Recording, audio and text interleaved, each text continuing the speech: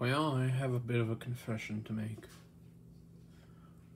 Even though I am in the Episcopal Church, I prefer the 1928 Book of Common Prayer. By many measures, probably, I am fairly traditional in the Episcopal Church. I'm not traditional enough to think that I would prefer the ACNA. However, some of the liberalizations of the liturgy, some of the theology, but really just some of the scandals that the Episcopal Church has gotten away with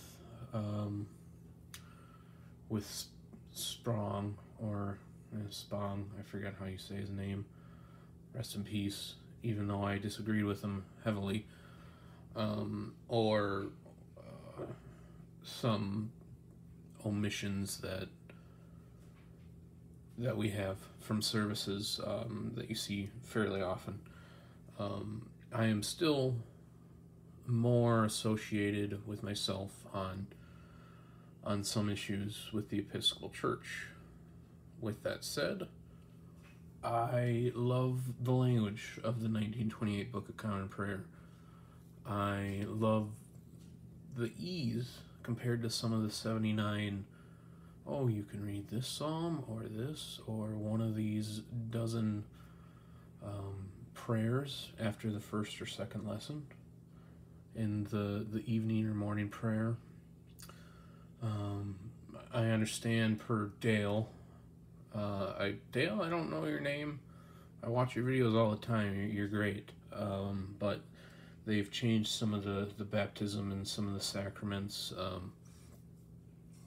So I guess realistically, I just find myself more in the Anglo-Catholic tradition of the Episcopal Church, with a love of older language, which brings us to the Anglican office book. This is, I believe, from St. Andrew's college or university out of California. I spoke with the priest that was involved with creating this. I think it was a Father Foos, and he's really a nice guy. He talked to me for about 30 minutes about life, really, church, my plans in life, and that left a positive mark on me. But even more than that, if this book sucked, that would just have been a nice conversation. This is probably the best prayer book that I can think of. I have the St. Augustine prayer book, both the 67 and the 2014. I have St. Ambrose's Orthodox Western Rite prayer book that's also pretty good and pretty similar to the 67 St. Augustine's, with some changes since it's Orthodox, capital. I don't have a St. Gregory prayer book that would be used by the Roman Catholic Church in the ordinariate, and I don't have any of the Catholic prayer books in general, though my dad has one from the 40s from one of his relatives that was really reminiscent of the St. Augustine's, I thought, looks-wise. I didn't look into it because it looks like it's from antiquity in the shape it's in. But this is hard to beat. It is essentially the St. Augustine, or excuse me, the 1928 Book of Common Prayer, with a bunch of additions of probably the more Anglo-Catholic variety. Beautiful prayers, a lot more commemoration of the saints, of intercessions, the mention of Mary, and it's not a Mary that we would be more watered down in the Episcopal Church of. It is Mary, the Mother of God. lot. You can tell that there's the creators of this definitely follow the perpetual virginity of Mary. I wouldn't be shocked if they held to the Immaculate Conception, as there are Anglo-Catholics that do. Most, I think, would hold more to the Eastern idea of her possibly being cleansed after birth or at the Annunciation. But the Ascension, I believe, is definitely mentioned in here. Let's see. So I've got my Perpetual Virginity, Immaculate, Ascension. I'm missing a dogma in there. I'm not going to be able to remember it. Oh, Mother of God, of course. Like almost everyone believes in that. But even you can just see on the back here, Our Lady of Walsingham, St. Dunstan of Canterbury, and the Blessed John Mason Neale, who, admittedly, I don't know who this is. Intercede unto the Lord our God for all who prayerfully use this book. Our Lady of Walsingham, in a Marian apparition from the 11th century, maybe 12th. You just don't see that often in the Anglican communion, maybe in the Continuum. I think this is ACNA. So it is strongly Anglo-Catholic. And I love that. I don't necessarily agree with all the dogmas of Marian dogmas, but I appreciate the rich heritage that they use here. Besides that, it's just wonderfully made. Gilded edges, not uncommon. However, I think, what, we get 6 tassel bookmarks here. Not tassel. Ribbon bookmarks. Just incredible feel to this. Compared to the St. Augustine's or the Ambrose prayer book I have, this does not feel like it's going to fall apart. I could see this being used 50 years from now, assuming that most of the Continuum or ACNA hasn't moved on to the 2019 or the nice 1662 that's being pressed nowadays. They have a few different calendars in here. I think they have the original 1552 that you can use. I apologize, I'm not 100% sure. Definitely flying off the cuff with creating this. I am not a planner, even though I should be, because I have chronic anxiety and obsessive compulsive disorder. But you can see there's also the 62 Table of Lessons. I believe this is from the Anglican Church in Canada. I can't be certain, but I think it is. One of the nice things about this, and I've only been an Anglican for a year, and I've primarily used the 79. I've occasionally used the 28, which, even though I've only been using it for a little bit, it's just something about it feels more magical, special. And then the 1662, this just has so many different, not options, because it is all based on a calendar, that it's just set up perfectly. You can see third Sunday after Epiphany. For the first evensong, as there's multiple types of evensongs you might have depending on if they line up with a feast or an octave, obviously not 3 Sundays after the Epiphany, or any other special type of thing. As it's the second Sunday after Epiphany, I can see here on the Compline, which I think do just to show everyone how this works, how beautiful and wonderful the services from this book can be. You can see on Sundays and ferias from the first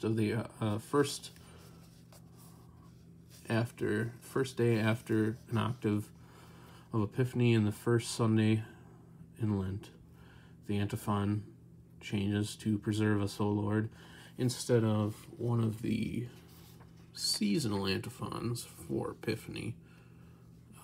Too far. Light of light, thou, Christ, hast appeared, unto whom the Magi offer gifts. Alleluia, alleluia, alleluia.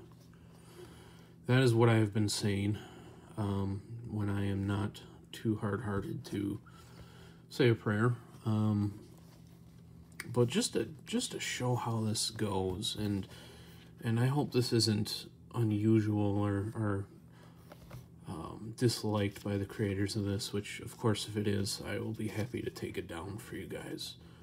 Let me just read a Compline service for you.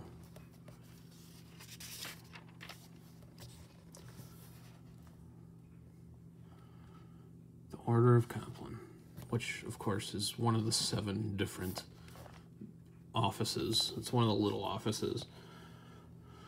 Oh, all right. Pray, Lord, a blessing. The Lord Almighty grant us a quiet night and a perfect end. Amen.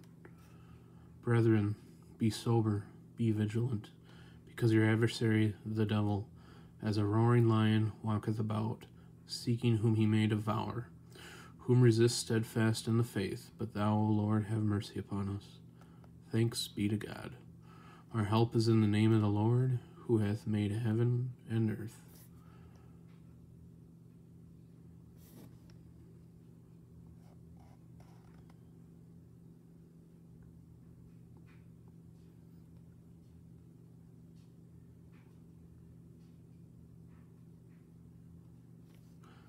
Turn thou us, O God, our Savior, and let thine anger cease from us. O God, make speed to save us. O Lord, make haste to help us. Glory be to the Father, and to the Son, and to the Holy Ghost, as it was in the beginning, is now, and ever shall be, world without end. Amen.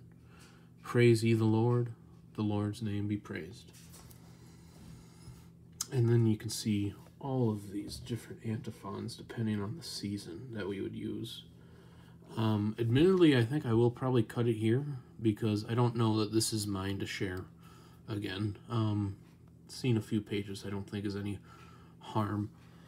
But this is a 10 out of 10, a 20 out of 10. If you are a high church Anglican of the ACC, the ACNA, the TEC, or any of the Continuum, the Church of England, ACC, any of ACC, I said twice, I guess, Anglican Catholic Church, Anglican Church in Canada, anyone,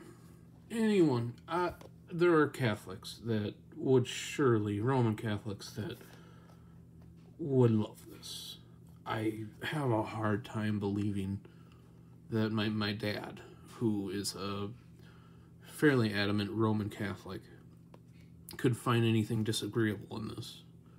The most disagreeable thing would probably be that it's in KJV language rather than RSV.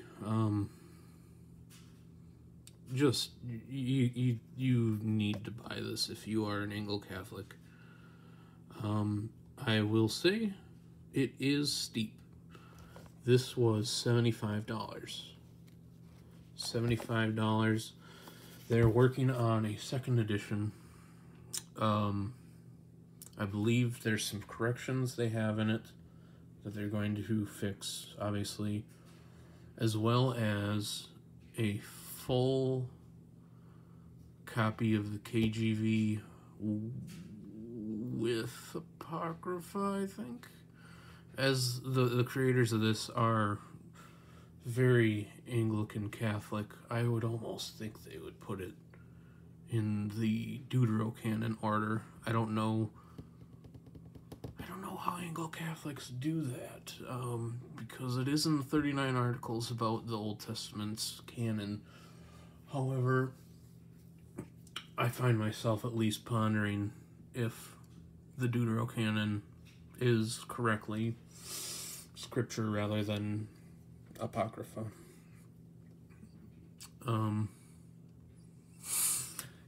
$75, I believe, on St. Andrew's website, web store. In addition to this, they have incense, if you are one that prays with incense, I do it from time to time, depending on how much time I have. I don't know that there's any theological qualms I have with it. I'd have to research that topic more. It's something that the Church of England has done throughout their history, and obviously the United Catholic Church of the first century did and continues to do in the other forms of the church. They have 4 blends, I believe. I have 3. No, excuse me. 1 is just frankincense. When I first started buying incense, I bought a really not good quality frankincense and myrrh online. Smells terrible. I tried to use it again after using St. Andrew's incense. Yeah, St. Andrew's incense just blows it out of the water. It's very fine in its what do you say, quality. It's very small compared to some of these big chunks you get. And in addition to that, they have what I can figure are one of the cheaper pricing on candles, beeswax candles.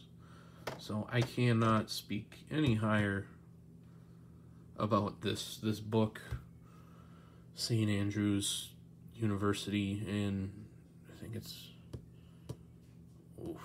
I apologize, I don't remember. It's California. Buy it, use it, worship with it. See ya.